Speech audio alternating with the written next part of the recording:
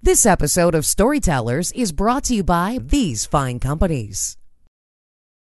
I'm Billy Meyer, and you're watching Storytellers on CompetitionPlusTV.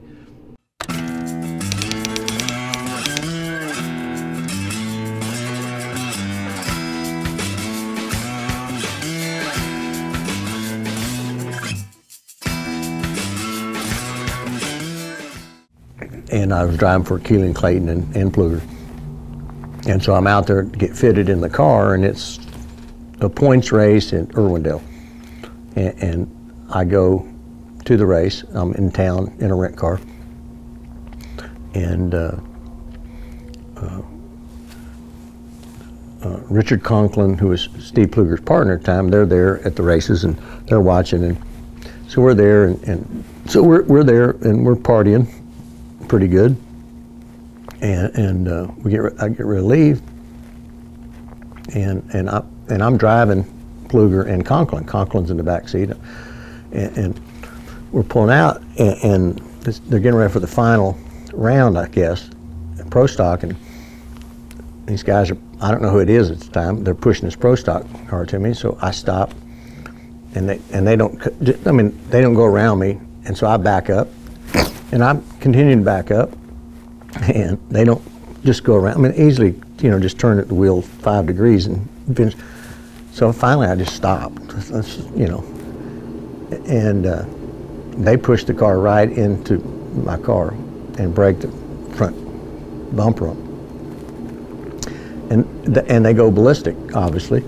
And of course, there's about 7 crew guys, and they start beating. I mean, they're trying to get us out of the car, and. Finally, one of the guys takes a jack handle, off a jack, and he beats the back window out, and glass is all over Richard Conklin. And he had a little too much alcohol, so didn't really bother him that bad, in a sense. And so now I know things are getting dangerous. It's kind of like some of these riots you see these days. So I back up, and I end up in the staging lanes. And I run down there, and as you know, I know how to spin a car out. I can spin a funny car out. I can damn sure spin a rent car out because you use an emergency brake. I see this guy running at me, so I floor it right at him, and he jumps over the fence. And I thought it was one of them. Well, it ends up being the assistant district attorney in Pasadena. Breaks his arm. That didn't go. That was not good. And so then we end up at the back of we end up hauling ass and getting to the back of the pits, and jump out of our cars and get a ride with Russell Long. Russell Long. Okay. Yeah. So he drives us out of there. He gets us out of there, and they don't know that he pulls out.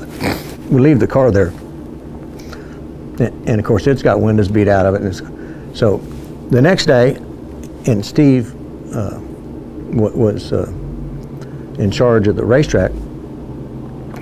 Next day I go pick up the car, and it's tore up. And I go to the airport, and back then the LAX airport, and you just pull in line to herd steel and park your car and put the TIG in and leave. Well, I just put it in line and left. And of course they called me by the time I got home and said, yeah, somebody tore up the car, I don't know, got insurance. So anyway, so they want to have this driver's commission meeting to take my license away. And so Division 7. Right, and so I fly out there, and it's going to be the day before the SEMA show. So I fly out there on Delta, and I used to carry a gun with me everywhere I went. It was a 5-shot, 38, aluminum, lightweight with a shoulder holster, because we always carried so much money, match racing. So I fly out there, and Steve Pfluger, they're going to go with me to be witnesses at this hearing. And the hearing was at Pomona Racetrack up on the top floor of the tower. And they were getting threats from all these guys to not be witnesses. And so I go pick up Pfluger, and I went, hey, my luggage didn't get here today, so I don't have a gun. He goes, well, I got one. So he grabs his shotgun from behind his door in his office at S&R Race Cars. Throw it in the front seat. We go to this meeting. Nothing happens, it was just a typical threat deal. They did take my license away at the time. But the rules on taking your license away are really interesting. So the way NHRA back, this is in '76. If a division takes your license away, they actually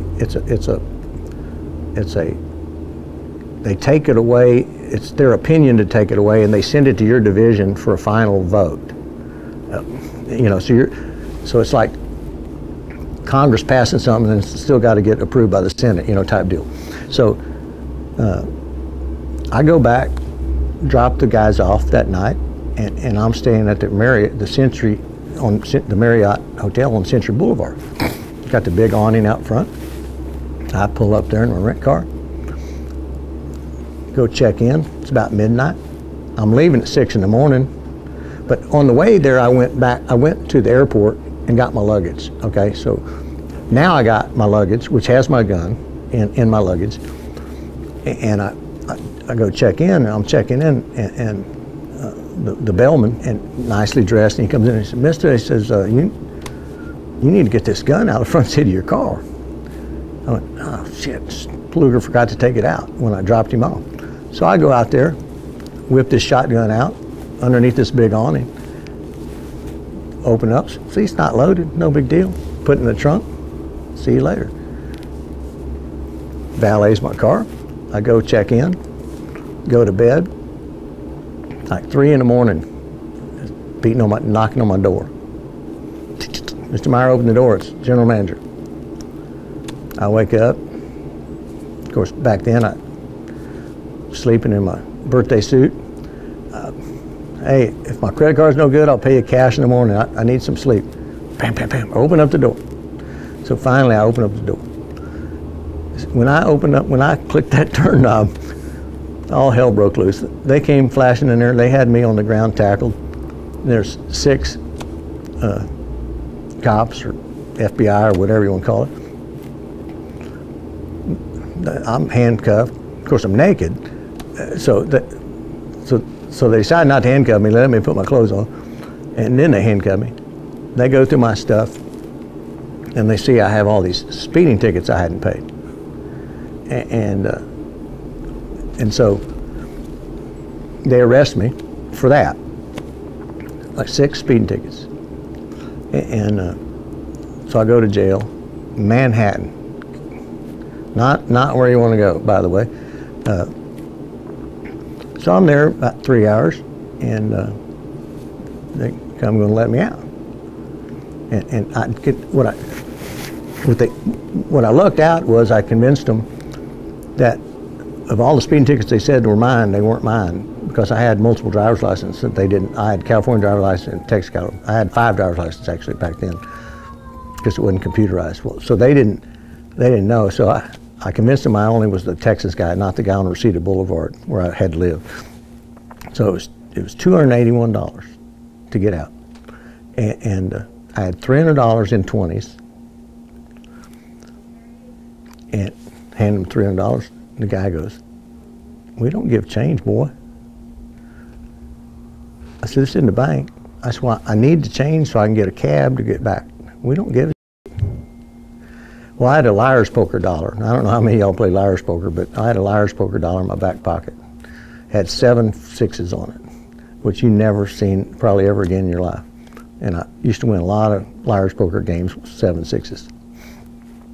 So I had to give up the damn liar's poker dollar with $280 to keep the 20 so I could get the cab to get back to the hotel. So I go back to the hotel, and I go to the front counter. I said, "Hey, I need to get my gun back."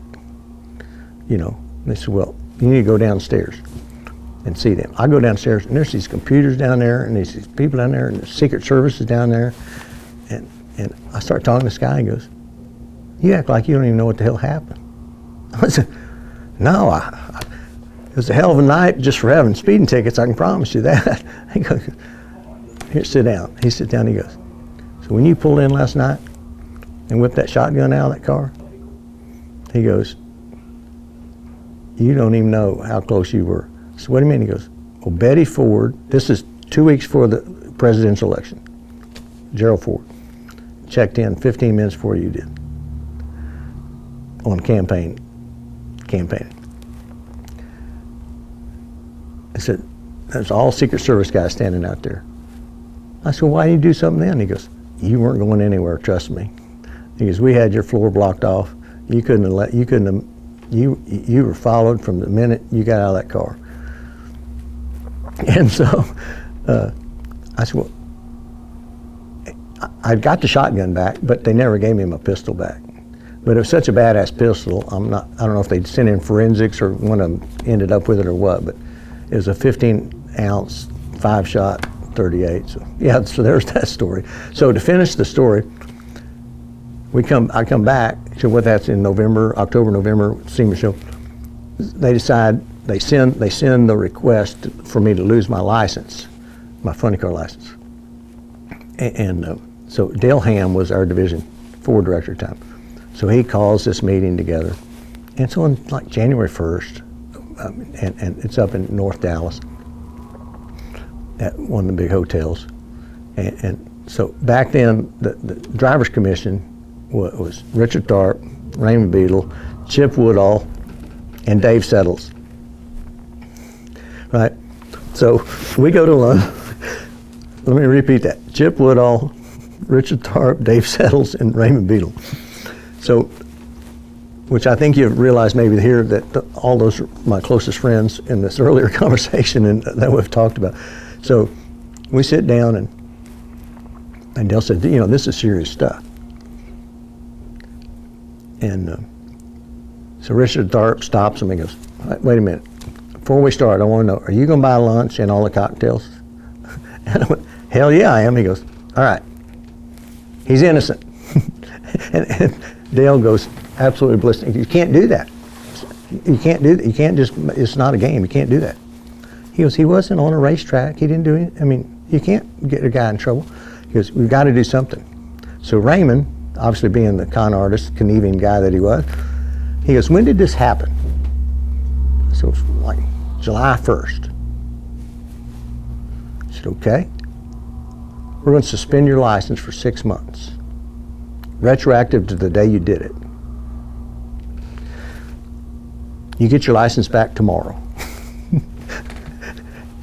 And Dale was so mad.